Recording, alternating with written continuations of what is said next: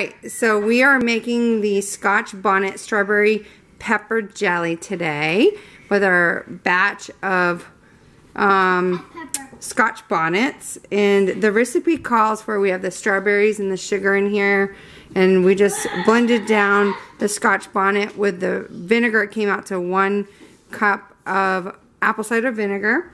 And so this recipe actually calls for 2 quarts of strawberries, 15 Scotch Bonnet Peppers, 4 cups of sugar, and 4 lemons. But we did the apple cider vinegar instead because the recipe said that was an option.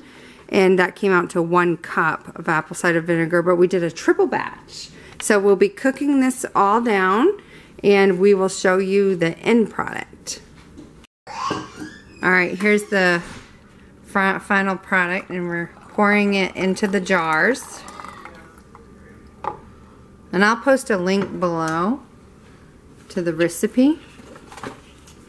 It's just all cooked down. I'm just going to show you the consistency. It's all cooked down. It smells so good. Almost smells like jalapeno. So I'm just using some of my canning stuff to pour it into the jars.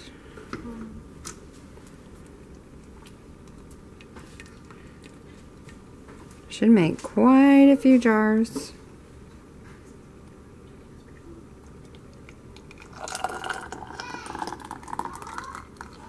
Just below, I'm putting it just below the rim. So we have filled up our jelly jars and we're going to do a water bath. And here they are. It's going to taste so good. And so we have them in the water bath. We're doing our first set now, and you get it to a roiling boil, and then you boil it for 10 minutes, and then take them out, and they should seal up. So we'll turn it off. I'll actually let them sit in there for a few minutes before we take them out, and they should seal up real good. So I will be selling jelly real soon for anyone that's interested. Let me know.